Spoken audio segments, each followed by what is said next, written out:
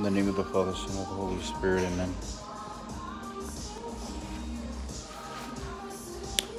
Let us pray to the Lord. Lord, have mercy.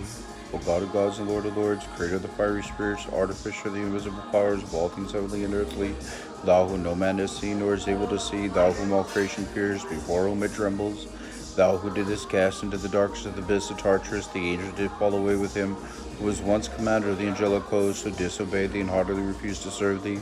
Do thou expel by the terror of thy name the evil one and his legions loose upon the earth, Lucifer and those with him who fell from above, set him to fly, to command him and his demons to depart, to completely let no harm come to them who are sealed in thine image, and that those who are sealed receive dominion to tread on the serpents and the scorpions and all the powers of the enemy.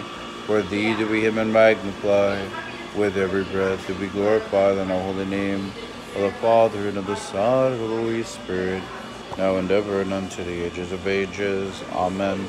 The blessing of the Lord Jesus Christ, the Father, the Son, and the Holy Spirit. Amen. May we be controlled by the Holy Spirit of God, the Comforter, and may the evil one be destroyed that lives in the mind or the heart, the soul, the spirit of the body, to control it, to do evil, to hurt people. And may God receive the glory in the Lord Jesus Christ. In the name of the Father, the Son, and the Holy Spirit. Amen.